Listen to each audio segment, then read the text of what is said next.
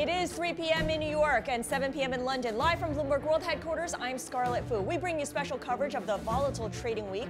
Here's what I'm keeping an eye on. Volatility reigns. It is the word of the day, of the week. Here's how it's showing up in U.S. equities, the top panel, and treasuries, the bottom panel. The VIX in the top panel in white, yesterday closing at 82, highest close ever. Last month at this time, it was at a 13 handle. The MOVE index for treasuries, that's the VIX for treasuries, holding near its highest level since all the way back since July of 2009. Now, speaking of debt, the market for short-term corporate debt is seeing a lot of strain right now, and this is the spread of the 90-day commercial paper for non-financial companies to the OIS spread.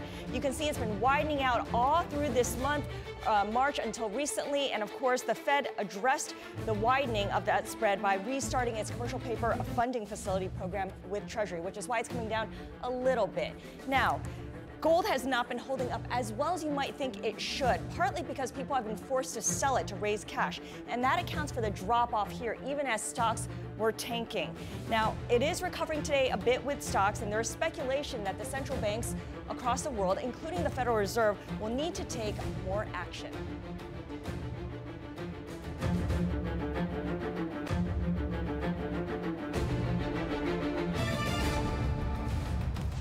We now have Dow and S&P futures reaching limit up here. The S&P up or down at least 4% in the past 6 days in a row. How we are going to find a floor. This is indeed an example of radical uncertainty. The Fed is doing what it can to support the availability of credit to households and businesses. Volatility surging to a record. We don't even know what the earnings are going to be, for pretty much any company for the foreseeable future. The good news is that we haven't triggered a circuit breaker here at the open. The tone is incrementally better. The Fed will establish the commercial paper funding facility. This is what the market was, in essence, basically waiting for. Americans need cash now, and the president wants to get cash now. It's going to be big and it's going to be bold. Frankly, seems like the markets like what they heard in terms of fiscal stimulus. What you're going to see this week is a lot of policy action to actually stem the impact that this can have on the economy.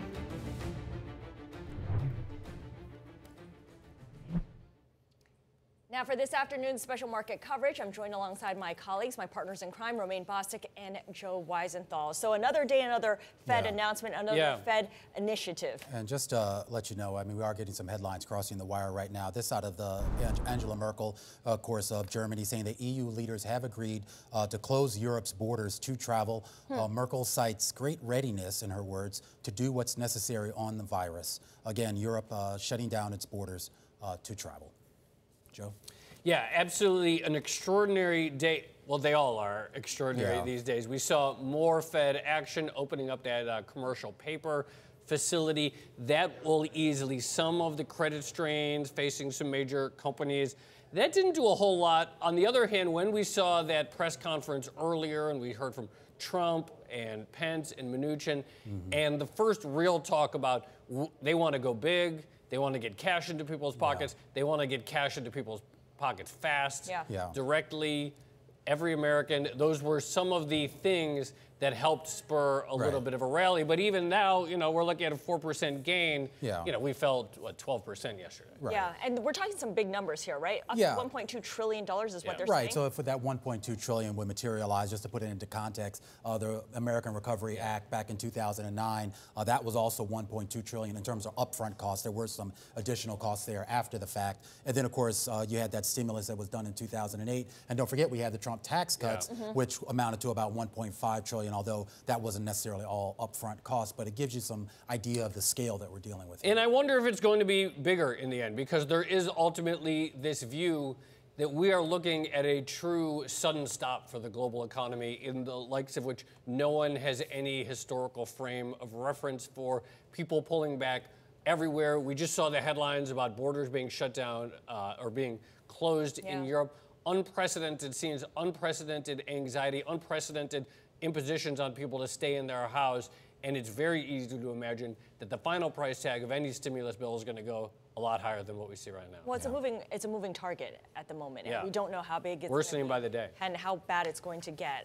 So when you look at how markets are reacting, I'm just looking at the intraday chart here for the Dow, the S&P, the Nasdaq, and the Russell 2000, and you can see that we did open higher I mean, this is after a, 13% drop, plunge yesterday. Yeah. The biggest since 1987. I mean, it's going to be hard to surpass the 1987 record. But in 2 days, two out of 3 trading days, we've done just that. If we only move like 4% here, it'll be like a quiet day. Yeah. Of late, certainly. Of late.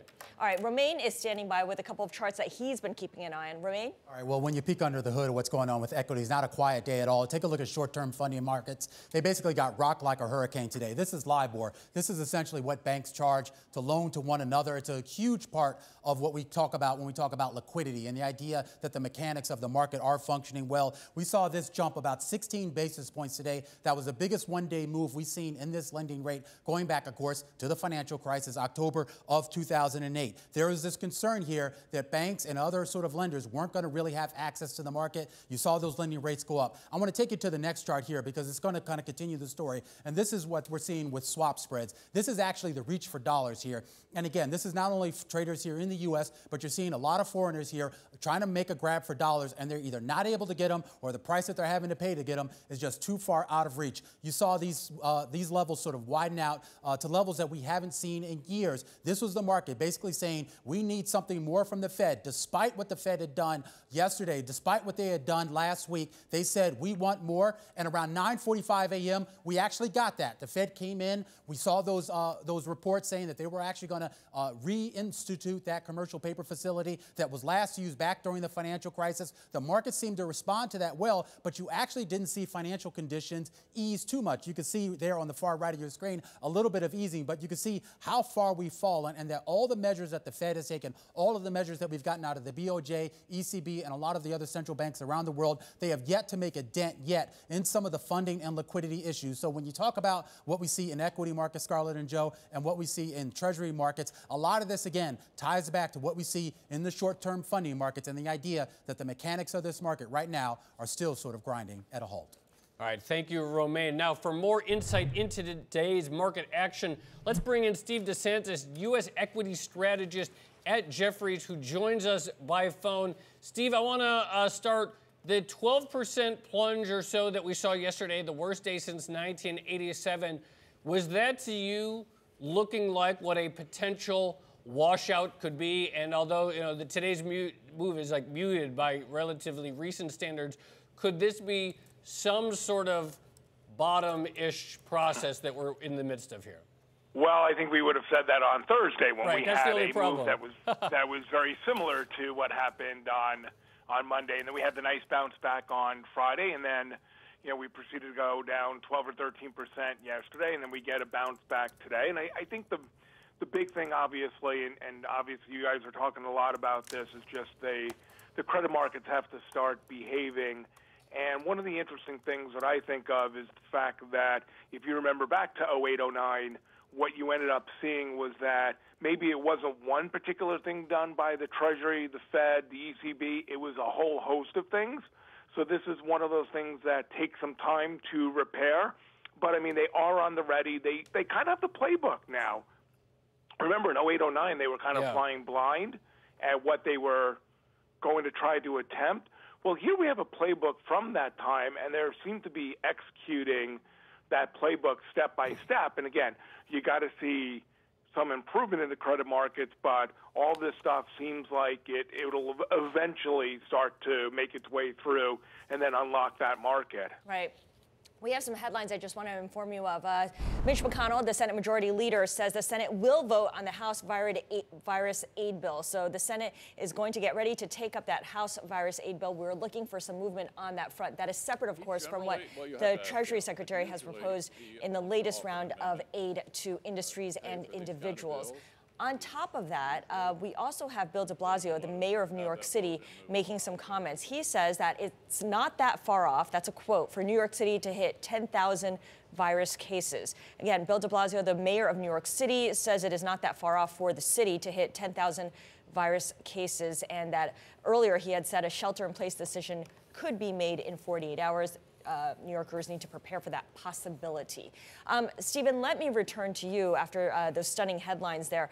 What kind of headline gets investors feeling more comfortable with taking risk these days? I mean, yes, it's going to be on the virus count and that falling, but we know that we have still not reached the peak of the virus count and the infection count here in the United States. So when it comes to what kind of government action can help support markets, is it going to be something like the Senate takes up a vote or the White House proposing or floating ideas for a $1.2 trillion aid package?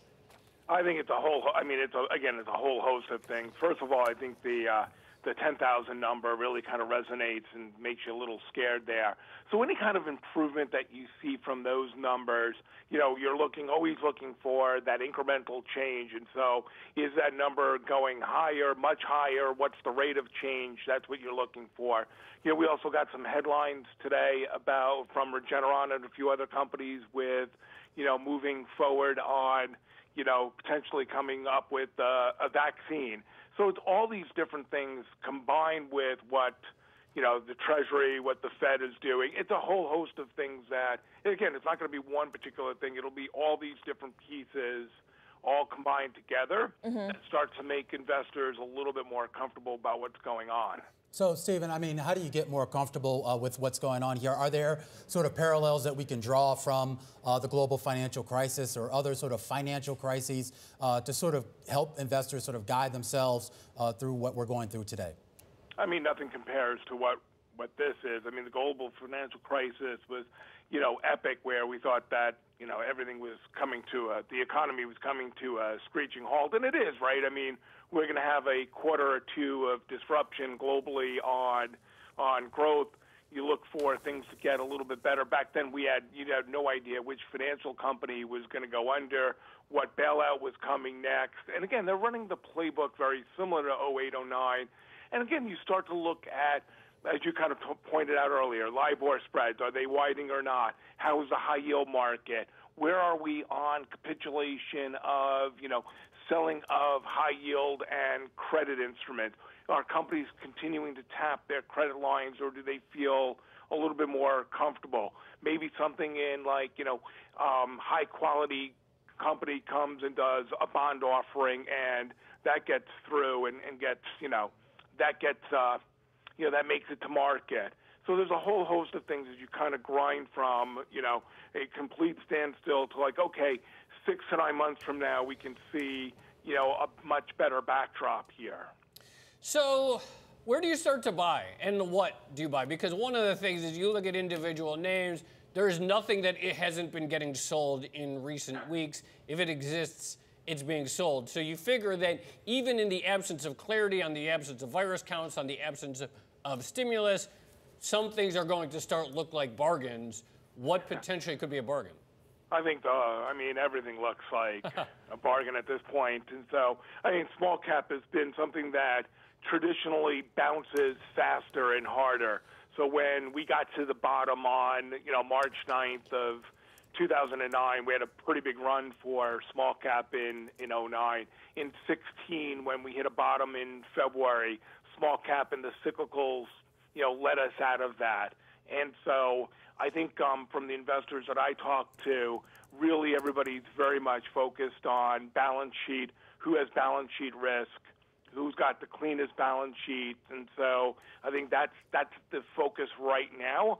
I would say from an ETF flow perspective, kind of just monitoring ETF flows, anytime we have a good day in the market, it looks like the QQQ is the one that people kind of move towards to kind of get more exposure. Right. And so that's just kind of what we're seeing. Again, we think, small usually gets that big bounce.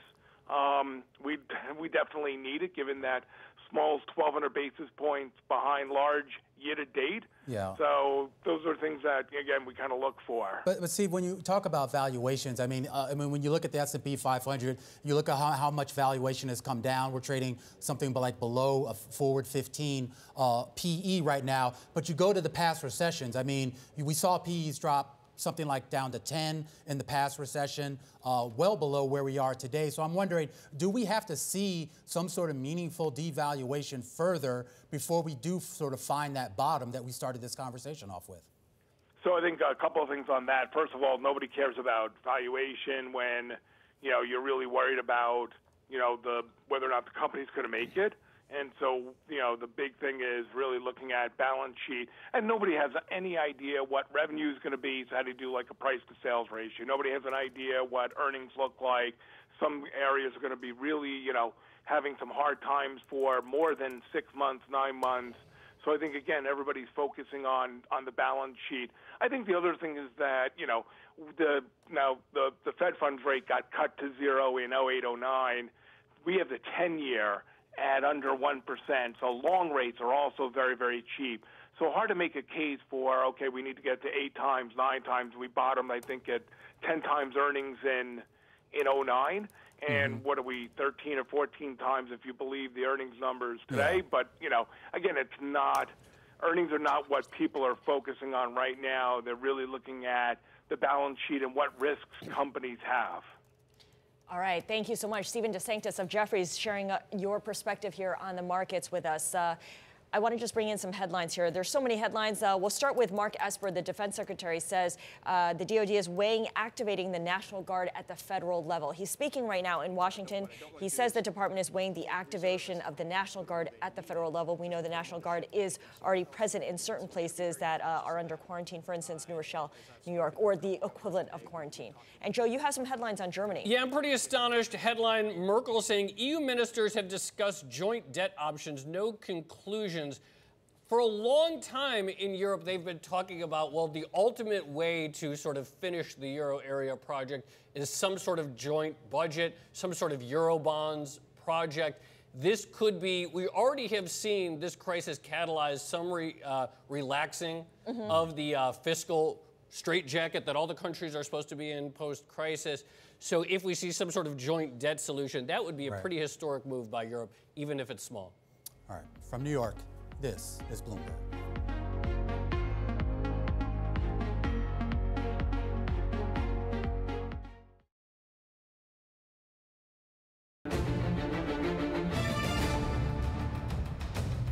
All right, the Fed has been busy. Among the measures it's taken is that commercial paper facility that we've been talking about. It's going to let companies borrow directly, but will it be enough to spur bank loans to some of the troubled companies out there? Here with more, Bloomberg's Wall Street correspondent, Maley Bostick, joining us. All right, Maley, this is a big deal that they would reinstitute this commercial paper facility. I guess the question is, who's going to use it, and is it going to really cover all of the markets out there that actually need it? That's the number one question in the market right now, because even with this commercial paper facility that everybody wanted, that I had covered, it doesn't seem like it's enough to ease a lot of the strains that are in the market right now. Remember, everyone from airlines to retailers to travel companies are tapping the bank lines right now, and some of these, as they get federal assistance, the banks are going to be waiting for what the government does also to see what types of terms are going to be giving their clients as well. But in the meantime, I mean, this is sort of a recognition, and it doesn't solve the problem completely, but it really is just a recognition that the sort of lifeblood, the credit system that allows companies to stay afloat, roll over financing from day one to day two to make payroll, et cetera, was seriously coming under strain, and something needed to be done right away. The interesting thing to me was last week the Fed had made this recognition, right, with their $5 trillion liquidity promise to the markets. What took so long? That's the thing everybody's asking now. It took until this week for that recognition. Well, they had to get basically approval from Treasury, right? Who's now providing a $10 billion backstop to this plan as well. So at least you have a lot of government intervention here. Still that fiscal response, and we were talking about it earlier on the show, Scarlett, that those $1,000 checks that are going to Americans will take a little while to play out. And so you have pressure on the consumer, which has been raising the banking system higher, and you have pressure on the companies also that are lending from these banks. It's not clear that any of these Fed actions will do a lot to spur lending through that system the way that we want to see it done. So these are certainly things that we need to keep in mind. Other government measures that are being brought up also affect the banks directly. For instance, delays on mortgage payments and delays on student loan repayments as well. What are you hearing from your sources? So those two things are things that everybody does want to see, certainly the mortgage payments in particular. The other things that the Fed might do, and we reported this just today, is reduce the leverage requirements for the banks. This has been a great opportunity for the banks to turn around and say, this has been regulation that has been stopping us from doing what we need to do, which is lend. Right. But let's see now if they start to reduce those requirements. remember, these rates are ultra low. Will it be profitable for them to do so? So it'll be interesting, I mean, because we know, I mean, obviously the reason they had to go back to Treasury to even get permission was because of Dodd-Frank. Mark Cabana, he's over at Bank of America, Alex Harris, one of our Bloomberg News reporters, she spoke to him a little bit earlier, and he actually raised this issue about money markets, basically saying that they're still dealing with the issue of redemptions or potential redemptions. So they need to have that cash buffer there. They can't necessarily go through this facility in the same way that other funds can. Do we know if the Fed is going to address that issue? Unclear how much the money markets will be impacted by the Fed's move, because I've got to say they're not just impacted by the commercial strain, also the hedge fund strain. Yeah. In the end, though, all this talk about lending, banks are only going to lend to companies that aren't collapsed, that are doing well or that are surviving. And right now, there is a lot of concern about everyone because the economy is in a free fall by many stretch. So in the end, we're not going to be able to do anything on the credit side until we see some signs of stabilization, hence the importance of these fiscal packages, bailouts, and so forth. And that's the number one thing here. What companies are going to make it out of this alive and what companies will continue to struggle? We know a lot of these companies have really messy balance sheets to begin with. Some of these industries, like the energy industry, have longer-term problems than the coronavirus, and that subsiding can fix. All right, Sonali Basak, thank you so much. Bloomberg's Sonali Basak, our Wall Street correspondent. Joe? All right, it is time now for Options Insight. We are joined by Christian Fromhertz of Tribeca Trade Group. Christian, let's just start with this overall market volatility. Extraordinary levels day in and day out. We're at like a 4% move in the S&P, and it feels like one of the quietest days in a long time, 4.2% right now. How long can we just sustain this type of volatility at these levels day in, day out like this? Hey, Joe. Yeah, it's really a test of patience, right? I mean, I think, one of the questions on everybody's mind is, when can I start to kind of to look at this as a buying opportunity? And, I think in this market, it just, with the day-to-day swings that you just mentioned, I think it really helps to kind of have a checklist and kind of just wait for things to kind of materialize. I mean, the VIX obviously got to what about an 85-ish, or 84, 83, I think is where we topped out. And today it's like a tiny victory to see us back below 80, but I don't really see us really giving up any technical ground, in the VIX, and would really like to see that come in a lot more than just under 80. All right. Well, Christian, I mean, a tiny victory means 77.15, which is kind of astonishing to say that given how low we've seen a lot of the volatility gauges over the past few years. How far down do you think we have to start to see some of these measures go before we could start getting some sense of stability in the market and maybe a little bit of an all clear for at least those folks who do want to take on risk? Yeah, well, one of the things that I always put on my charts just to capture like the very short-term trend is just a five-day exponential or just a regular moving average, and that tells me that that would get us, if we start to drop below say 55 in the VIX and even better below 50, I think that would at least kind of get us off of that short-term trend that we're seeing right now, and vice versa. That goes with the indices too, with the S&P and with NASDAQ. I would like to see us reclaim that 5-day moving average and get back above that, which, they're both confirming one another. And right now we're just not seeing very many divergences, which is what I'm also looking for. Christian, one of the striking things that a lot of people have been discussing over the last week is this sort of inability for the Fed, which people consider to be a vol dampener or a vol suppressant, to really do much. Rate cuts, expanding the balance sheet, asset purchases.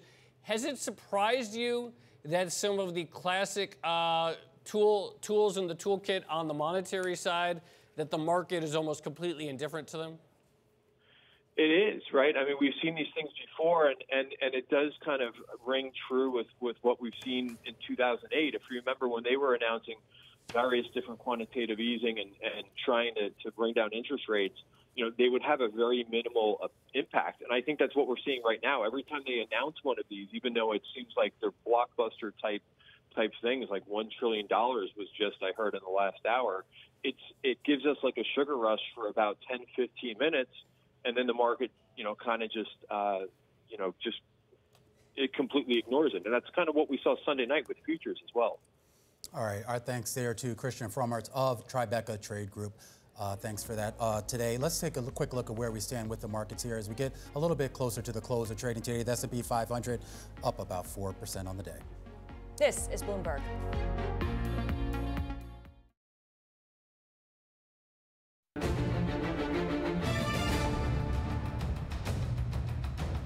From Bloomberg World Headquarters in New York, I'm Scarlet Fu. And I'm Romaine Bostick. And I'm Joe Weisenthal, and we are 30 minutes from the end of the trading day. All right, taking a look at how stocks are trading right now, we are looking at a rally on our hands, but I say rally, and it's not really a rally the way that we've seen 12% gains. We got the angry cellos under here, Scarlet. I know. Well, you know, because yesterday it was a big sell-off, so how about that? The Russell Are those 2000. Cellos, or is that? I love the cellos, but I'm looking forward to the day way in the future. Whoever picked this music, kudos to you.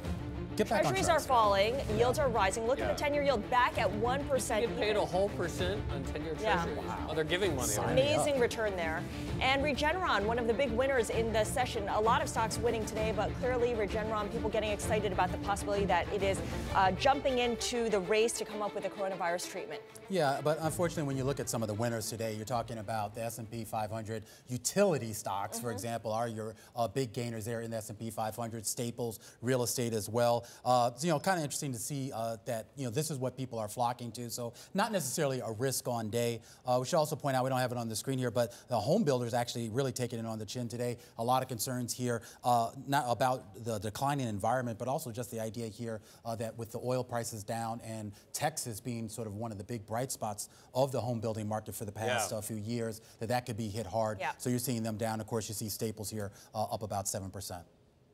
All right, the historic shakeout in the stock market, it's testing Bitcoin's youthful resilience. While equities are experiencing some of the most volatile trading in a decade, how about the firstborn for crypto? So for more, let's bring in Catherine Coley, CEO of Binance Holdings, the world's largest cryptocurrency exchange platform. She's CEO of Binance US. She joins us over the phone in San Francisco. You know, Catherine, I think a lot of people bought Bitcoin or maybe other cryptocurrencies thinking that perhaps they would own some uncorrelated asset, maybe an asset that would be hedged against financial calamity, especially since Bitcoin was essentially born during the financial crisis.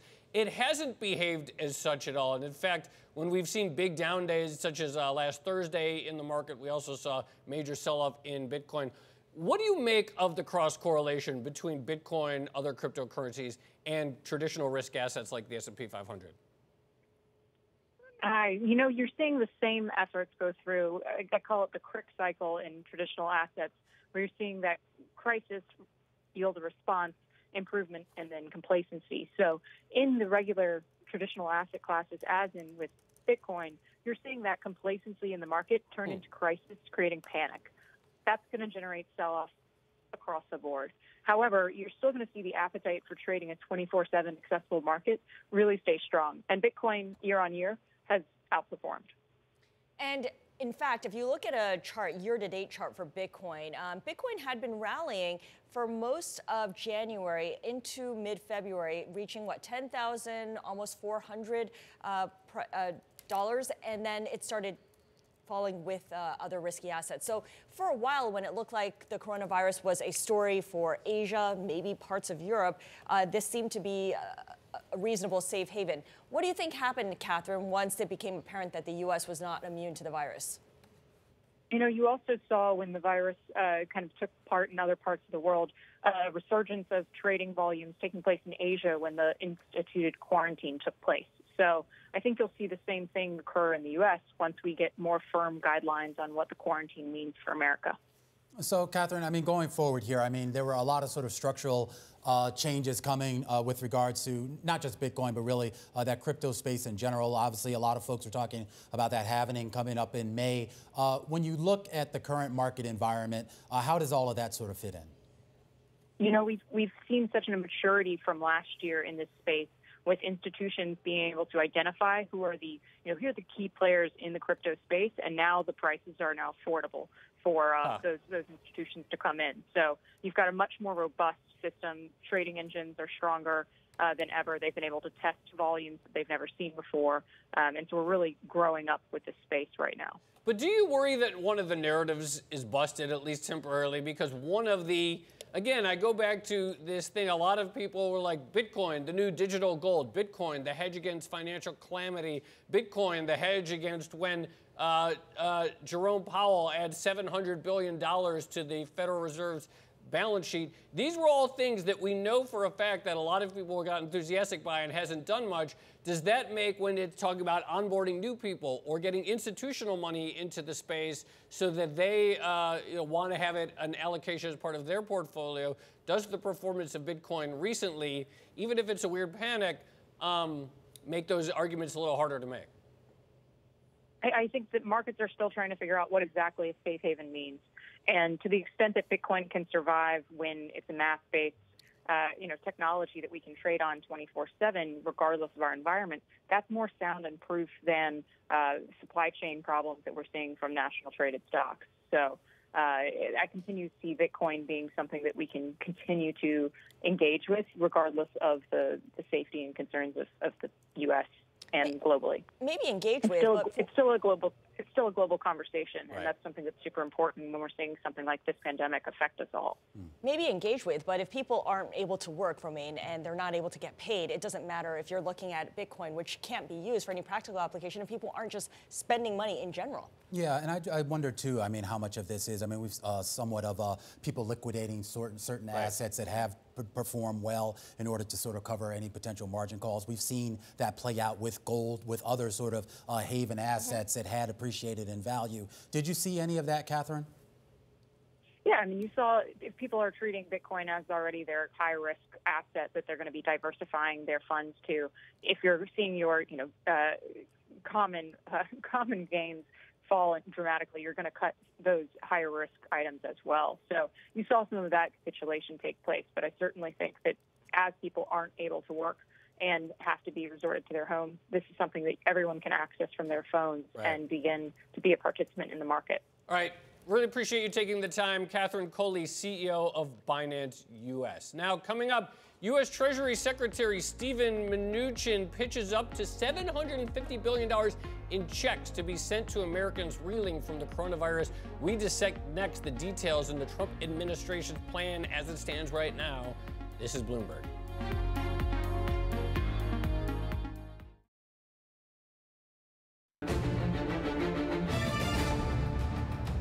Senate Majority Leader Mitch McConnell now says the Senate will vote on the virus aid bill that was passed by the House. He adds that the Senate will not leave town until a third assistance package is complete. Meanwhile, Bloomberg has learned that the Trump administration is now considering a stimulus package up to $1.2 trillion, which would include direct payments. Joining us now from Washington is Anna Edgerton, who covers Congress for Bloomberg News. So that's a lot to get your head around. But right now, it looks like the initial aid package that both the Senate and the House passed is done. That's $7.8 billion. Remind us of what is included in this House virus aid bill that the Senate is now getting ready to vote on.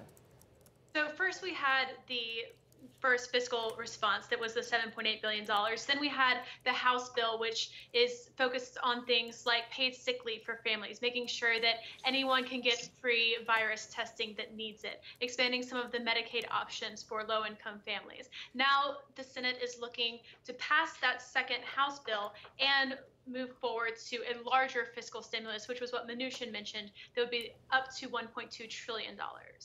So, obviously when the TARP vote happened during the financial crisis, they passed it barely, and it was an extremely unpopular bill nonetheless, and most people didn't want to vote for it because it was a bailout for banks. This time around, as they get towards one of these big numbers, will there be more pressure for members of both sides to vote yes, given the perception that, or reality that is giving money to people directly? Well, that's a great question, Joe. And one thing that's been really interesting about this whole discussion is that the fiscal balance of this doesn't really seem to come into play at all. Everyone that we've spoken to says that this is the time to act big, to act bold. And part of that could just be that it's a Republican president asking for it. So the Republicans who would like to consider themselves to be fiscal hawks are not going to push back on this. But under a Democratic president, that was a different calculation. So Steven Mnuchin, the Treasury Secretary, did say that it's a very cheap time to borrow this money since interest rates are so low. So they seem to really just have consensus to go big on this and make sure that they be as ambitious as possible to try to get in front of this crisis. Yeah, I mean, fiscal balance. I mean, come on, let's get serious here. I mean, there wasn't fiscal balance on past crises like this. We heard from Republican Senator Lindsey Graham. He's actually come out and said he actually opposes the idea of giving checks directly to Americans. He basically says that he would rather see loans to support companies so that they can essentially keep people employed. Is there some sense here that we would see enough of a split amongst Republicans that could derail any sort of effort of what Mnuchin sort of put out there today? These are tough proposals for people to get behind. It's kind of hard to wrap your head around it and make sure that this is the best way to respond to a crisis that is still unfolding. It appears that Lindsey Graham is in the minority on this. We have very conservative senators like Tom Cotton and Rand Paul, who have said that they support these cash handouts, along with very progressive House members like Ro Khanna and Alexandria Ocasio-Cortez. So between the kind of strange ideological coalition we have behind this, it looks like this will be an idea that gets traction. All right, we're going to have to leave it there. Our thanks there to Anna Edgerton giving us that update from Washington. From New York, this is Bloomberg.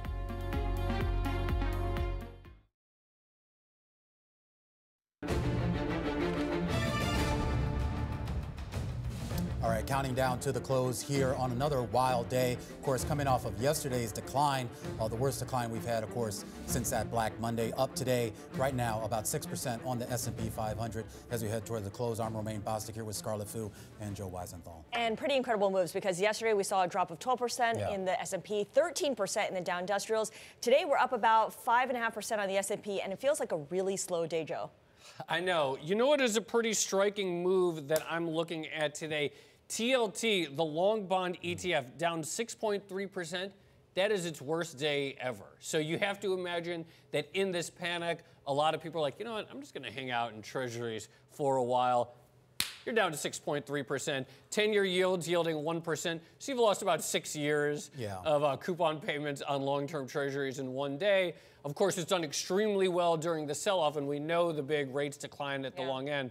But if you're buying for price, you can get slammed pretty hard pretty fast. I just think it's amazing how we got here so quickly to a point where markets would unequivocally endorse helicopter money. Share a scenario in which a Republican administration would propose sending checks to everyone within 2 weeks, and we would go off to the races to an extent. Yeah, it's extraordinary times, and I think the market is finally coming to terms with the idea that this really isn't the global financial crisis. This is something different. Is it worse? Who knows? But it maybe does call for extraordinary measures. And as far as the risk appetite today, I mean, when you look at sort of what's being bought, you're not necessarily seeing risk appetite per se. Utilities actually up about 13% on the day. That's your big mover of the day. Consumer staples up 7%. Real estate up 6.5%. Materials up 6%. So these aren't growth stocks we're seeing people buying here. These are, I guess, for lack of a better word, defensive in nature. And of course, the big decliners here continue to be those that are linked to the travel industry. Within consumer services, you have hotel companies, you have the cruise operators, you have airlines. Yeah, and we should point out the airline index, S&P airline index, that tracks the 5 big airlines, down 6% on the day. United, Delta, Alaska, and American all down. Delta down 12% right now. And speaking of Delta, Moody's may cut Delta's credit rating to junk status. So that is an indication that those who own Delta debt may have to sell it if they're limited to investment-grade debt. And I think one thing that kind of gets lost in what we heard from Mnuchin today was also the comments from Trump about the idea that there would be some sort of help for airlines and the travel industry. They didn't put a number to it, but this idea, it seemed to be the hint that there would be a bailout or some sort of major support for these industries, which, of course, are getting hit the hardest here. Well, speaking of industries getting absolutely slammed, or companies specifically, Boeing shares, they're down 6% on the day, but at one point, well, I'm not exactly sure what the low was. At one point, they were down like 15%. They're 20% off the low. Okay, they were down 22%, Joe, so you're a little off. But no, I'm just saying they bounced 20% since their low today. That is how this stock is like trading like a penny stock. Well, okay, it's 101.25 was the low of the day. 121.71 we're at now. I mean, they're down, obviously, something like 70%. Yeah. Obviously, the 737 MAX issues. But again, Brooke Sutherland sort of brought this up earlier, that now companies like Boeing, which were sort of facing things that had nothing to do with coronavirus with regards to their issues, could now actually, now it's being compounded, but they could actually get some type of government help. And part of that is because not only are they a big employer and a big exporter, but the supply chain, their suppliers, their customers, I mean, it spans American industry. And if you don't rescue Boeing, the ripple through effect would be pretty huge. Absolutely. All right, for more market analysis, we're joined now by former FX rates trader and the voice the Bloomberg Audio Squawk, Vince Signorella. Sorry, Cue the cellos. I don't care. I'm always going to emphasize your wonderful voice. Up 4.5% today with a few minutes to go in the S&P 500. When do we get a normal day again? How long can volatility of this intensity, down 10%, up 9%, down 12%, up 4.5%, how long can this be sustained, or is there really no limiting factor on volatility? I would basically say, what are your plans for Labor Day weekend? It looks like it's going to be with us for quite some time. As long as the virus is there, we're going to have this kind of volatility. All right, Vince. So we have this volatility, Vince, but I mean, there's a sense here that until we see that volatility sort of drop down to something reasonable, we can't really have any sort of meaningful rally, I guess, in stocks, at least not nowhere near back to where we were before. Is there sort of a level that you're keeping an eye on, Vince? Yeah, well, we saw it hold around 23.95. I mean, it traded through, obviously, a couple of days ago, now bounced back above it. Basically, what I would like to see for a little bit of a return to normalcy, and the volatility will still be there, is you sort of get this sort of EKG kind of trading pattern around 2,400, and then you'll see the next move for the market. So you'll trade below, trade above, trade below, above, and then the market will be setting, sort of multiple days of lows, multiple days of highs, and then the next move from there will probably be your next real move. And if it's a sell move, I would say get out of the way for another major decline. And if it's a buy move, then you could probably at least get your toes wet again. All right, Vince Signorella, stick by there, of course, looking very dapper in a tie. I don't think I've ever seen Vince in a tie. All right, as we head to the market close, let's bring in Matt Maley. Let's see if he's wearing a tie. He's the chief market strategist at Miller Tabak. He joins us today from Newton, Massachusetts. Matt, we're getting a little bit of a bounce here. When you look sort of at the fundamentals of sort of what's causing this bounce, it's not necessarily encouraging. We're seeing a lot of defensive stocks rally. Do you trust this bounce here, or are we just sort of in for more of that EKG effect that Vince referred to? Yeah, I think, it's the chances that we continue to have some pretty wild volatility are very high. Whether we get 10 to 12% moves on a daily basis, I hope those will go away for a while. But 4 to 5, 6%, we're going to see those from time to time, and more often than we'd like for the foreseeable future. And I just think that, like I said, this situation where the Fed's is shooting a bazooka, now we have a fiscal side getting a bazooka, but they're not the reasons the market went down like it did in 2018. So reversing those situations aren't the same. So I want to get your thoughts, Matt, on what Steve Mnuchin had commented on when it comes to the market. He said that the White House, the administration, wants to keep the stock market open, but may consider shortening hours of the trading day at a later point. Where do you stand on that debate on whether to close the market, adjust the hours, or perhaps fiddle with the circuit breakers? Are things working the way they should, or does there need to be a change? I really don't think there needs to be a change. I mean, the circuit breakers have worked very well to calm things down on three different occasions. The market did fall lower each time, but not dramatically so, and the second circuit breaker didn't kick in. But I also think closing the markets unless you absolutely have to, people can't get to their money. And even if you shrink the trading day, that gives people less confidence that they can get to their money. So I think that actually will raise fears if they start shrinking the trading day, or certainly if they shut it down, rather than calm them. I think the circuit breakers are doing the job that they need to be doing. So from a volatility perspective, the spikes happened. We know that. What's the trade here? Should people still be hedging? Or at this point, is that move too late? And should people think about perhaps finding opportunities to sell volatility to other people who are extremely nervous? Yeah, I mean, putting on hedges here is so expensive with the VIX. Right. I mean, it moved above 80, now above 70. It's really kind of a lost trade. And you saw, as you mentioned, Joe, about the what happened in the bond market today, in the Treasury market. That's getting to be a dicey proposition too. So if you want to, if you're a little nervous, raise some cash and put it in a money market account for a little while, so that you can buy some things at discount. So when if the baby gets thrown out with the bathwater once again. So Vince, jump in here. I want you to talk a little bit about the dollar. We've kind of missed this for most of the day. I mean, it was up about 1.5% at one point, talking about the Bloomberg Dollar Spot Index, seen basically kind of really outperforming pretty much every major peer as I see it on my screen right now. This is pretty remarkable. And when you consider the reach for dollars that we're seeing around the globe, is this something that's going to persist, or do we see this as just something that's somewhat temporary and then we'll sort of go back to the normal trade? Vince?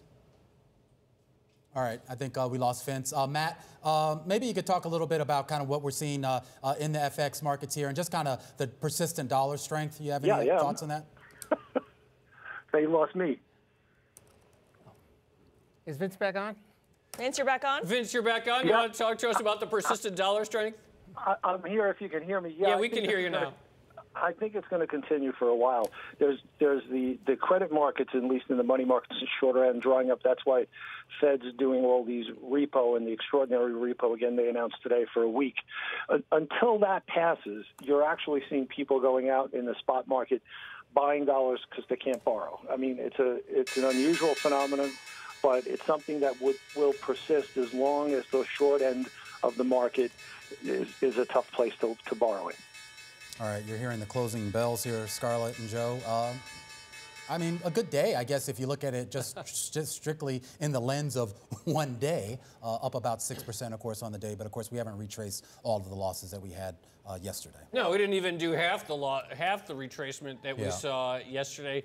But, you know, at one point this morning, the futures had gone red. Yeah. And so it looked like perhaps we were going to get another down day.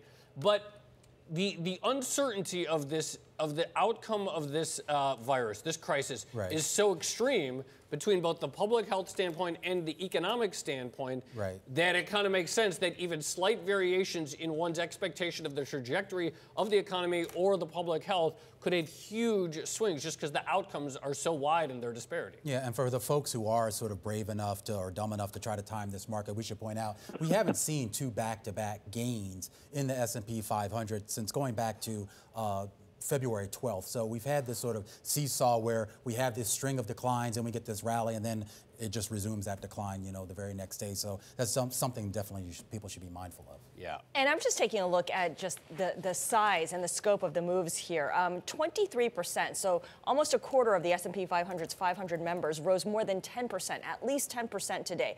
That sounds like a lot, but yesterday, on the day in which the S&P declined 11%, you had 2/3 of its members falling at least 10%. So yes, we made up some of the damage, but not even close to what we had saw yesterday. So some big moves, and as we were pointing out earlier, the big movers are really in those defensive sectors, utilities, REITs. It's not as if people are saying risk on it and pursuing the riskiest of assets with abandon. Yeah, we did see some money come out of treasuries, but again, we're talking about the mechanisms of the market here are often moving with things other than sort of general fundamentals and risk taking. And we see, if you look at information technology within the NASDAQ, up over 7%. Some talk about some of these tech companies being popular because, A, they're kind of the new staples. A lot of them have really good balance sheets. Which we know that balance sheets are prized right now. So even a company like Apple, which is exposed to so many risks, has so much cash. So something to watch there. I mean, we've seen so many analyst notes that have sort of pulled out, you know, Microsoft, what could be a place to hide out Zoom video because of the idea that you have this sort of work from home effect. But again, right now, nobody really knows what a multiple can even be. You have no clarity on what that that denominator is going to be until we get these earnings reports, and really, frankly, until we get something more out of the CDC and health officials as to whether the number of cases is slowing. Absolutely. The earnings report will only tell us what happened in the previous 3 months. And when it comes to forecasting, no one knows what that is. And even when they do give a forecast, it's obsolete by the time they publish it and tell anyone about it because everything's a moving target. So to that end, let's bring back our panelists, Bloomberg's Vince Signorella and Matt Maley, Chief Market Strategist over at Miller Tabak. I want to ask Matt a little bit about the small caps because Citigroup had an interesting note today in which it said the value in U.S. small caps is merely an illusion. They wouldn't touch it right now. And of course, this is because small caps have been laggards no matter whether the market is rising or falling. If the broader market, the S&P 500 is declining, small caps fall even more. When the S&P 500 recovers, the small caps don't do as well. What's your take on small caps, Matt? Is there any value there, or even if there is, you just wouldn't go near it right now because it's all guesswork? Yeah, that's exactly the latter, being that say go near it at all. Yeah, unless you really know the company and really know specific names that can really, and you feel strong that they can bounce back. Yeah, you want to avoid these names. And it's interesting you talked about how some of these defensive names did so well, and that some of these high quality tech names are acting well. I mean, it makes total sense. I mean, the whole market is getting clobbered. Do you want to try to hit a grand slam by getting some small cap name that's going to bounce back amazingly, or do you want to buy a good quality name like a Microsoft where you can still hit a two-run homer and do really well with a lot less risk? So I think people are really looking at those names, and rightfully so. Vince, your view on, if you're ready, if you wanted to take a risk out here, if you're saying, you know what, I think they're going to get a deal, or I think that the actions that various state and local governments are taking to mitigate the virus are going to start showing up soon. Let's say you feel that perhaps there is some sort of turning point. Where might you think about underpriced risk? Well, I would look at companies that are going to possibly even extend the leverage they're kind of getting now because of this. People like Amazon, as online shopping is obviously picking up as people are not leaving their homes. We've just seen FedEx numbers crossing, and their earnings they're gaining after earnings because of revenue beats. I think some companies like that, and UPS. Some of the really beaten down issues you guys were talking about Boeing earlier. I mean, it's a company that, it's a need to have to. There's no way the federal government lets a company like Boeing, go by the wayside. So there are certain industries in certain places, perhaps even some of the other airlines, some are being downgraded into the junk or threatening to be downgraded into junk. They're really crucial to business and transportation in the U.S. When they get beaten down, I think, if you're going to look at something long-term, so that close your off, they're some of the better places. All right. Well, speaking of beaten down, FedEx actually out with earnings right now. Of course, FedEx shares down about 41% over the past 4 weeks. The company out with 3Q adjusted EPS and fiscal and its 3Q adjusted revenue numbers, which did beat estimates. The company, though, is saying that it's suspending its fiscal 2020 outlook due to the COVID-19 uncertainties. Again, the 3Q numbers did beat 141 versus 127. Again, I'm not sure how much fundamentals matter at this point. Right. Matt, we have a market here that obviously isn't trading off fundamentals. It's primarily trading off fear and speculation to a certain extent. When we start to get a little bit more clarity from some of these companies, not just on what happened in their most recent quarter, but on what they foresee for this year and next, do you think that would be enough to maybe at least, if not bring risk appetite back into the market, at least provide a little bit more stability as people will have a handle on what to expect rather than just sort of trading off just a complete unknown? Oh, no question. I mean, there's so much uncertainty. I mean, there's just no way to know when this is going to end. So what are the earnings going to be for the rest of this year? We just don't know. So, I mean, that's why going out the risk scale is very difficult. You want to go for those high-quality names with great balance sheets. Having said that, you just mentioned Boeing. I was looking at the chart before I came over here. You look at the weekly relative strength index. It's by far the most oversold it's ever going to be. And these guys are saying they're not going out of business. They're in a duopoly. Will you lose money tomorrow in the stock? Maybe you will. But there are some great opportunities. And you just have to ease your way into them. Do not try to buy them all at once. Yeah. Buy a little bit now. If the market goes a little bit lower, buy more and play that game rather than trying to do pick the bottom, as they say. So rather than going for the, the grand slam home run with some small caps, buy a name like Boeing and then close your eyes and go to the beach for a while and then check it in a few years? It's March. Well, it's that time to go. Okay. You don't want to fly anywhere right now.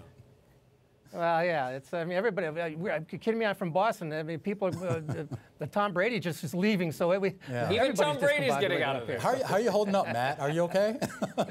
Oh, I tell you, it's like thank God I'm in a new building that doesn't have windows that can open. It's like people worry about the stock market. I do want to follow up with a question here, though, about volume. And we still see volume well above the 20-day average. At some point, with people saying that they don't want to go in here because it's too volatile, you don't want to get caught off sides. At what point will we start to see volume really drop, Matt? Or is that not going to be the case as long as there is this volatility and someone out there is benefiting from the swings?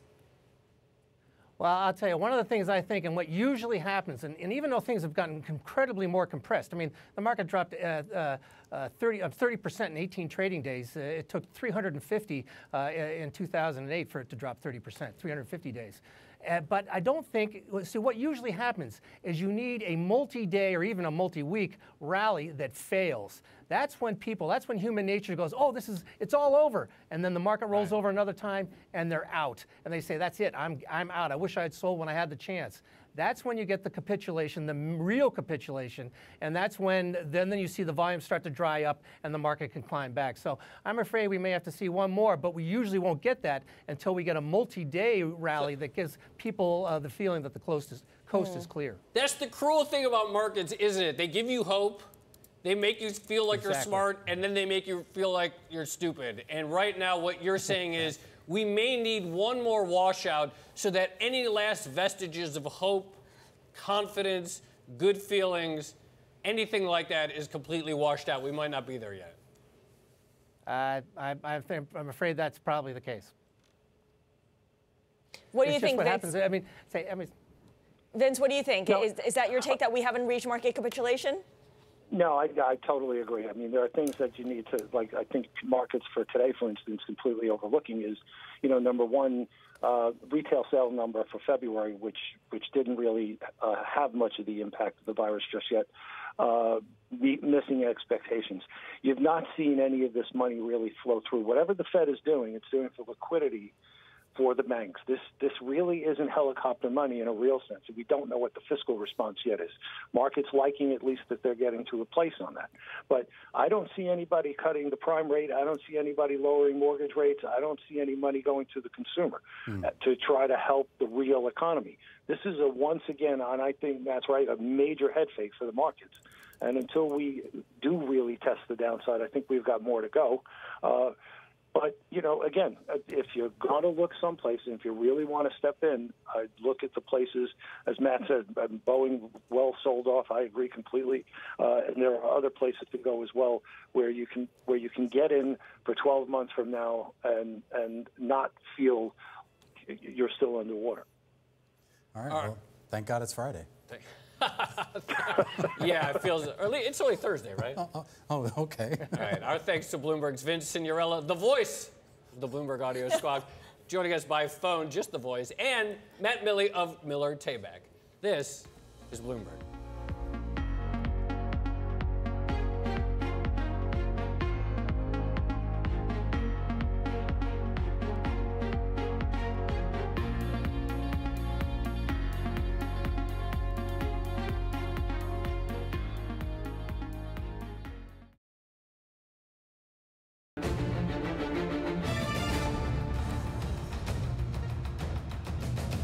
Live from Bloomberg's world headquarters here in New York, I'm Romaine Bostick. I'm Scarlet Fu. And I'm Joe Weisenthal. And if you look at the markets today, we were down 11, 12%.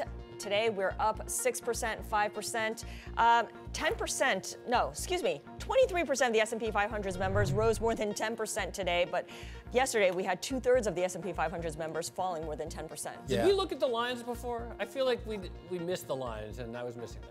No, here's the lines now. I mean, we did look at it briefly, but just to give you a sense, here's the last 3 days. Let's just click on that just to show you how wild the things move has have been. Yeah, there you go. It's been a wild move, and obviously the superlatives, it's easy to get to the percentages mixed up over the last few days that we've had here. I mean, you take a look at where we are in equities, but then you also talk about, Joe, you brought this up, what we saw in the Treasury market again. Starting to see money come out of that. Again, not really clear the reason why, but you're talking about 1.088 right now on your 10-year yield and about 50 basis points on the 2-year yield. Your 30-year yield back up to 170 right now. And then we should also point out, too, the dollar just had a monster day today. The Bloomberg Dollar Spot Index was up about 1.3% on the day. The last time I checked, 1.38%. That's basically a 3-year high now versus that basket of major G10 currencies. Yeah, we can see from the market reaction a lot more enthusiasm so far about the prospect of fiscal stimulus versus anything the Fed has done, but that doesn't necessarily mean that the Fed is out of tools. So for more, let's bring in Skanda Amarnath, Director of Research and Analysis at Employ America, and he's calling for the Federal Reserve to do a lot more, including muni bond purchases. So let's talk about this. Skanda, so far, the Fed has pulled out what in the traditional playbook might be considered all this stop. So it's cut rates to basically zero. It's doing all these massive repo operations.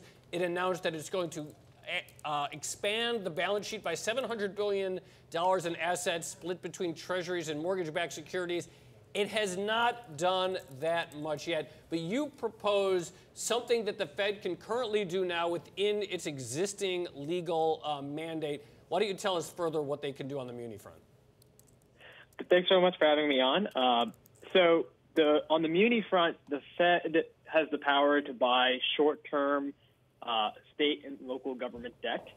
So anything with a maturity of less than 6 months, the Fed can buy. And they, unlike even some of the actions they took today regarding the commercial paper funding facility, the Fed doesn't even have to go through Treasury to do it. So state and local governments are obviously on the front lines of this public health crisis. And the ability for the Fed to kind of loosen up the sort of financing options for those governments could really make a big difference, especially when you think about those are the entities that are actually going to need to spend the money right now. So, Skanda, I mean, we did see some of those spreads widening, but we haven't seen like huge cracks yet in the muni market. I'm just wondering that if the Fed were to sort of go down this path, what would be sort of the threshold for them to sort of decide to make those purchases? I think there are two, just to get to your first point regarding the cracks, we have seen, especially because fixed income liquidity has seriously deteriorated over the past week, that even in the muni market, that spreads have widened relative to treasuries.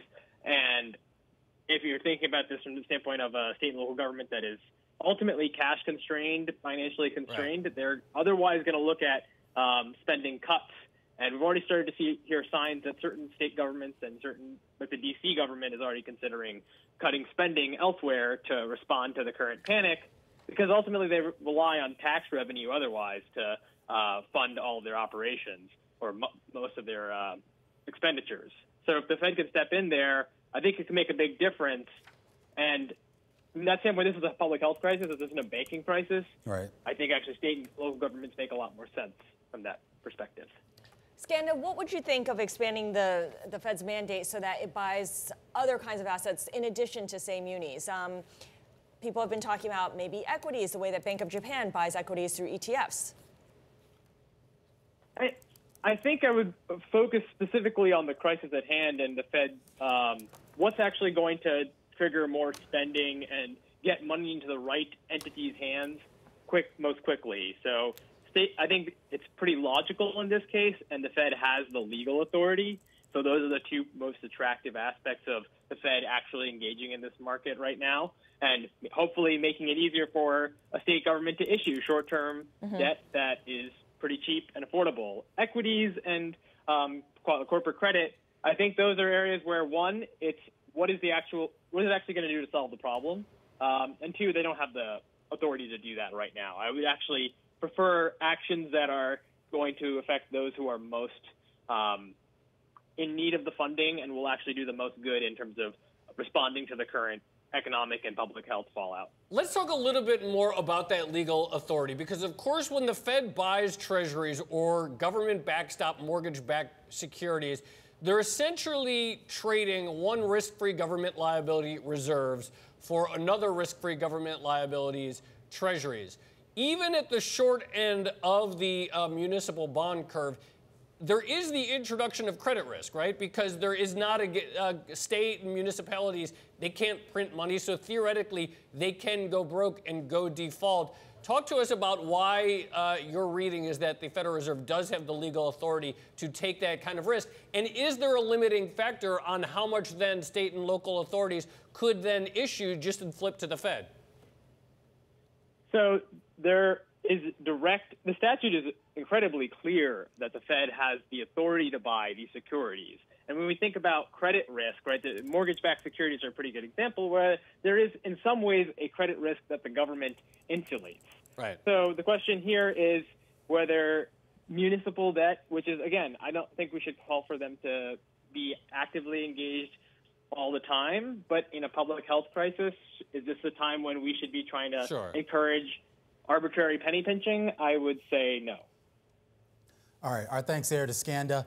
Amarnath from Employ America. All right, coming up here, as the market volatility continues, ETF volumes, they're spiking. We're going to discuss that coming up next. This is Bloomberg.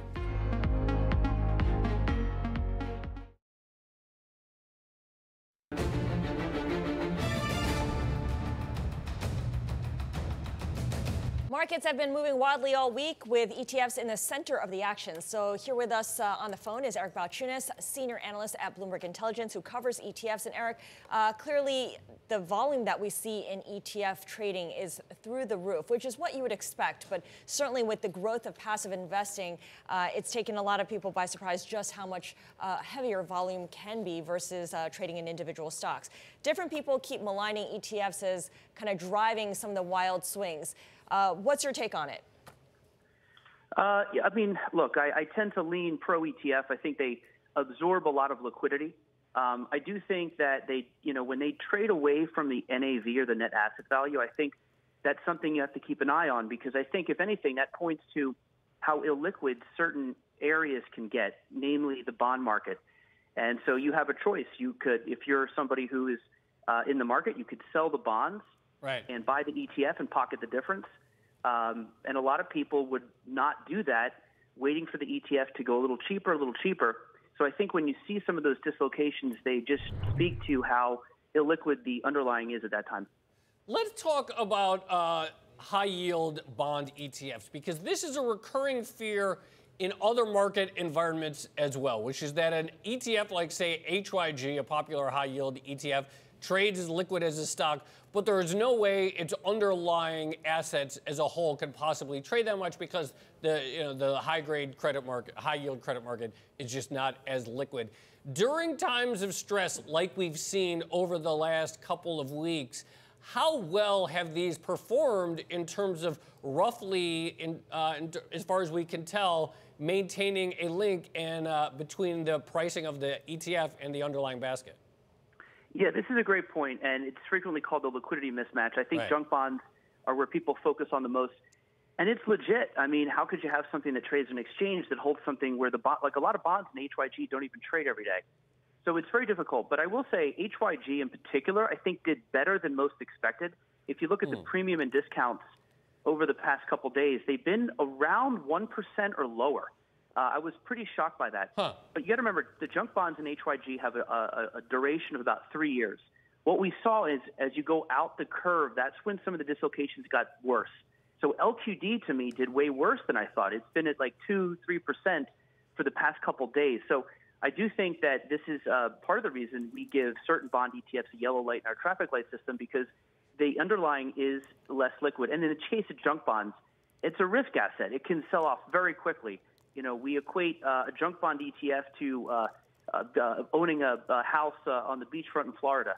It's beautiful. It's got a lot of benefits, but you better expect the occasional hurricane. Right. Now, explain also how investors use HYG and other high-yield ETFs. Active investors are very much the holders of these funds, of these instruments, and when they sell out of them, they're using them, or when they buy them, they're using them as a so-called liquidity sleeve. Explain what that means. Yeah, so here's what's kind of ironic is a lot of the reason for the discounts that we've seen in the past 2 weeks is active mutual funds, bond funds, will hold a lot of these ETFs. Like if a high-yield active mutual fund will hold HYG, maybe they'll have 3% of the portfolio allocated to HYG instead of cash. This way they have beta to the high-yield market, and they have something liquid they can sell in a flash.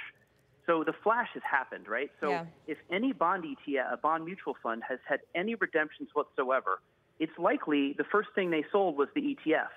And that fund has a choice. They could sell bonds in the portfolio or the ETF, and it looks like they're continuing to choose the ETF for now. At some point, the ETF could have a discount that's great enough where the bonds actually make sense to sell. But that's sort of an interesting irony and what could be further selling pressure, because if active mutual funds see outflows, that would equal more selling pressure on some of the bond ETFs. Eric, we only got about 30 seconds left. Obviously, a lot of eyes have been on the SPY, particularly with all the limit ups and limit downs we've seen on SPX. What are we seeing with regards to flows, and what does that tell us? Yeah, the flows are all over the place. SPY took in $7 billion yesterday. That could be people creating new shares just to short it, but it also could be dip buying. It's very hard to tell with SPY. I think with SPY, what I want to note is some good news here, which is the volume in SPY, which to me is like a fear gauge, is down for a fourth straight day. Eric, so it looks like we're going to have to leave it there. Eric, our thanks there to Eric Balkunas, Bloomberg Intelligence Analyst. This is Bloomberg.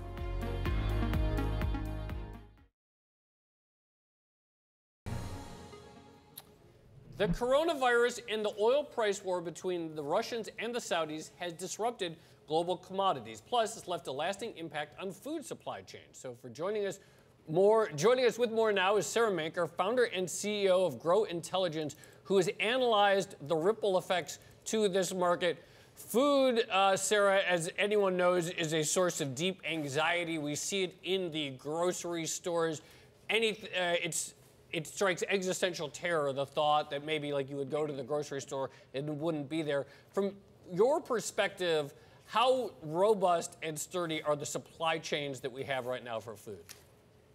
I mean, the supply chains have never been more fragile due to a combination of things, right? You have actual shipping flows being disrupted as a result of coronavirus. You have supply constraints that are starting to emerge because of the demand patterns of consumers starting to change in terms of how they're purchasing in supermarkets, obviously, as different cities go into lockdown mode. So the average home is purchasing way more food than it does on an average day or a week. And so managing the supply chains of, what is needed right now, and then what happens over the next 4, 6, 8 weeks in terms of demand planning, it's never been more complicated. Even in what used to be the most transparent market in the world in the U.S., it's just as complex as really anywhere else right now. So, Sara, I mean, when we talk about the complexity of the market, I mean, a big part of that market for the last few years, few decades, has been sort of that interchange from country to country, and the idea that we could sort of move around that food supply based on which countries demanded whichever sort of part of that chain they wanted. Given some of the issues with coronavirus, given obviously the trade issues that preceded that, are we seeing disruptions in that flow that maybe could end up distorting how we sort of assess what's available and what's ready? We're seeing massive distortions already. You obviously initially saw a lot less shipments going into China and into parts of Asia, so Japan, Korea. When you look at shipping flows out of major exporters such as the U.S., Brazil, Argentina, you're basically seeing a massive backlog of essentially ships waiting to depart, and so the flows have just been massively reduced. And what's happened is obviously that a lot of countries are now just basically tapping into inventory to replenish that sort of supply, and that obviously works for things like grains and products that you can store, but that's not how fresh produce works. And so in areas like proteins, fresh produce, etc., you're just seeing actual immediate price reactions because you don't have that sort of inventory buffer. And so, what's going to be interesting to see as this plays out is, A, when do these bottlenecks start to be removed? B, do countries start thinking of inventory of food in a fundamentally different way after this experience, which I believe they will? And then C, how does that start to impact the decisions that are going to be made by farmers in places like the U.S. that are being forced to make planting decisions at a very, very difficult time for them personally because balance sheets are just very weak. Right. So lots of uncertainty. Yeah, these are all great points that you bring up. Here in the U.S., I want to get into what you said about tapping into inventory. Do we know whether farms and meat processing plants have enough people to even do the work as they're trying to replenish their inventory? We know the labor market was already pretty tight before the virus even hit. So, I think if you think of farming has, moved to a largely kind of automated world in terms of farming for row crops years ago. And you've seen more and more automation happen. And a lot of that season doesn't kick in until actually now, right? So what's happening is obviously farmers are having to decide what to plant. Now, when you go into the fresh produce industry, obviously that's a very different question because lots of fresh produce is still very manually harvested. And so there's a lot of labor required for harvesting. and then you also have certain produce that gets shipped seasonally from parts of South America. So I think what's going to happen, and what you're starting to see play out is, if you look at purchasing in supermarkets, is there's a lot of frozen foods being bought, not just fresh foods. And so there's a bit of that interplay that's occurring as that supply kind of gets drained from the supply chain that consumers can access. It will start to be a relatively complicated, set of issues to manage, because how do you have social distancing while harvesting? There's just fundamental things you're going to have to address. Well, I'm curious about that. Looking forward a little bit, so we have this sort of unprecedented crisis. We have this unprecedented hoarding in the U.S., people going to the supermarket. It's created all kinds of ripple effects. As you mentioned, maintaining the supply chain creates issues in the era of social distancing. Then we might get major stimulus as governments around the world really try to press on the gas pedal to revive their economies once the worst of the health crisis has passed. Could we see, for the first time in a long time, potentially meaningful inflation on the food front if you have this combination of supply chain disruptions meets major expectations of ramping up economic growth? That is one of my deepest worries and my deepest fears, actually, globally, is that, it's not just economic stimulus, but just the reality that, as this is a global crisis, when you start to think about the distribution of food around the world and the other shocks that other parts of the world are facing. So, locusts in Eastern Africa and Pakistan, some fall armyworms and, all over Asia destroying crops, you're also having a destruction of supply actively happening. And so in these types of unprecedented moves, you're also having very large foreign exchange moves that create massive foreign exchange reserve issues that can cause hyperinflation in these countries. So even without really a demand surge occurring, you could already start to see some of that play out sooner than later. And it could be very worrisome because you could also just be undersupplied. Sara Menker giving us a lot to think about here. Sara is founder and CEO of Grow Intelligence, and she was joining us by phone. Thank you so much. Let's get you checked now of some business flash headlines, and we'll start with the world's largest hotel company. Marriott is starting to lay off tens of thousands of employees. Marriott is closing some hotels and needs fewer workers at the ones that do remain open. In the U.S., the company has about 130,000 staffers. NBA games are on hold because of the coronavirus, but Bloomberg has learned that the teams are still getting payments from their broadcasting partners. One of those broadcasters, ESPN, won't say whether it's making the payments. It does say, though, that it is confident issues can be discussed constructively. The two largest American theater chains will close all their U.S. locations starting today. That is following pressure from government officials to limit public gatherings. AMC says its movie halls will be closed for 6 to 12 weeks. Regal says theaters will be shut indefinitely.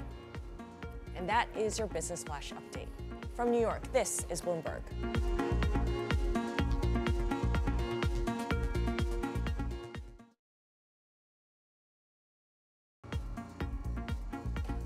All right, investors around the world, of course, trying to figure out the economic fallout from the coronavirus. Some of the more traditional metrics not necessarily working at the moment. Symptom-focused online search activity surging. And there's a lot of other metrics out there that some investors are trying to rely on to get a sense of what's happening.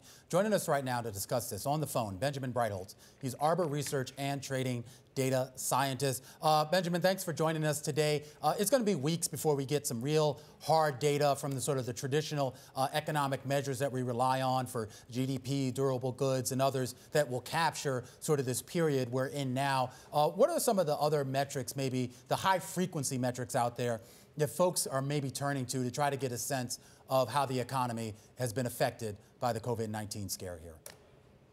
Precisely. So, what we're doing is we're taking advantage of consumers and businesses' search activity via Google. And we're really trying to measure this in two different ways. One being the psychology and the actual spread of the virus itself via symptom-based search trends. And then also we're looking at consumer activity. So everything from how much people are going out to restaurants, to going to the trampoline park, to going out to look at new real estate. We're trying to get a flavor on a day-to-day basis how much consumers are really seeing that sudden stop and how much they are concerned about the spread of the virus.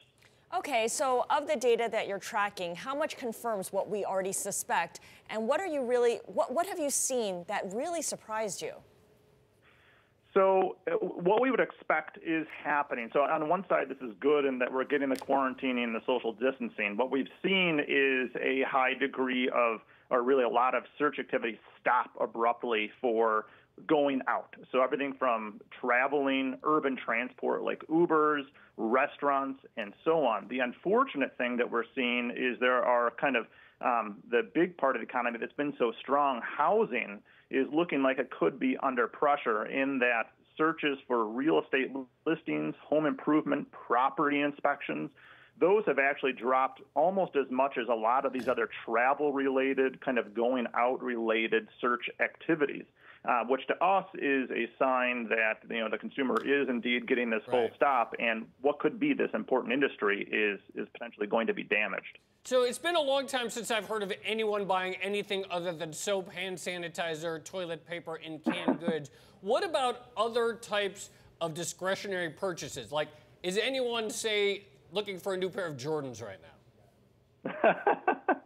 Well, that is specifically we don't pull in, but okay. I mean everything from just simple things like businesses purchasing, business productivity software or training type things, or even on the discretionary side, buying things or looking for, fitness, new gyms or fitness equipment.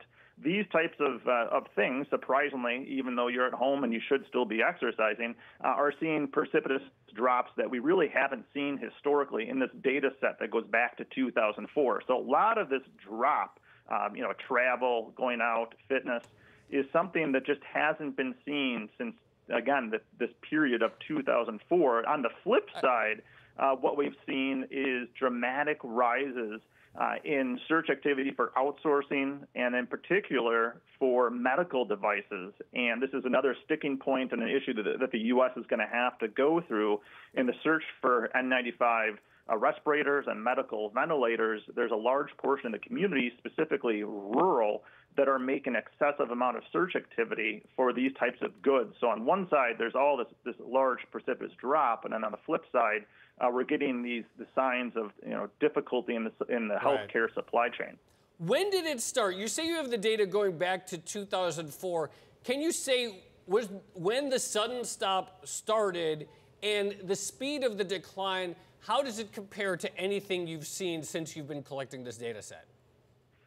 Yeah, well, let's go back first 5 weeks to when Italy first had their rash of cases. And they're kind of the real first case here. And their drop in social distancing, the drop in search activity for consumer goods and services was the first. And that really has dropped to the point where it's on par with 3 times the drop compared to the typical August drop in activity that we see when restaurants shut down and really kind of Italy goes in somewhat of a hibernation. In the rest of Europe, we've seen the same thing happen on almost a 2-week lag, and now we're getting this in the U.S. So really, the U.S. social distancing and the drop in consumer activity didn't begin until about March 10th or March 12th, right around when market activity really got into trouble.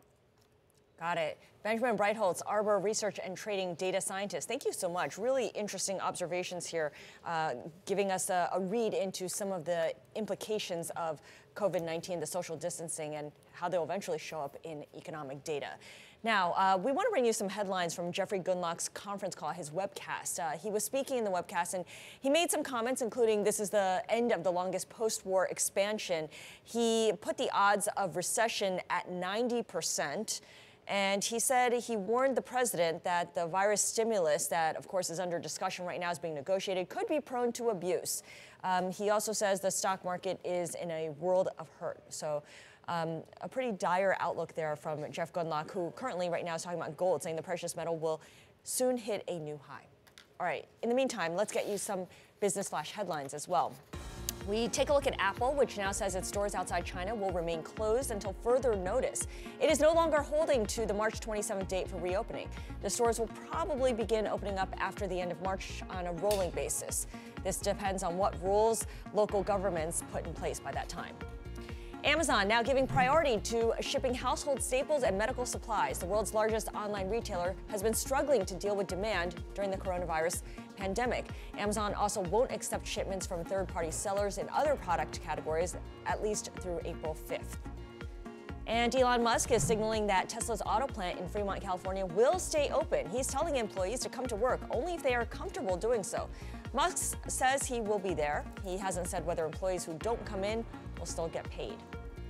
And that is your Business Flash update.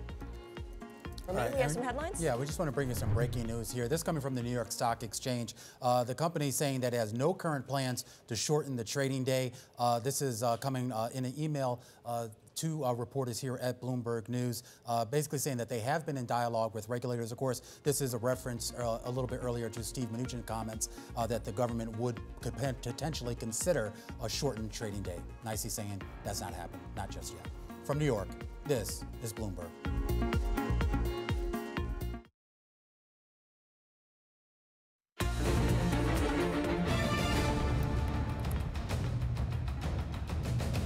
All right, Olympic organizers remain confident that the Tokyo Games will continue as planned. Meanwhile, sports betting companies are seeing sharp declines in revenue on account of a lack of live sports to bet on. For more, let's bring in Eben Novy-Williams, Bloomberg Sports business reporter. Eben, let's start with the Olympics because everyone's watching to see what happens. We know they've made some adjustments, but so far, the guys in Tokyo, the Japanese Prime Minister Shinzo Abe and the IOC remain committed to the idea of holding the Games. Is that right?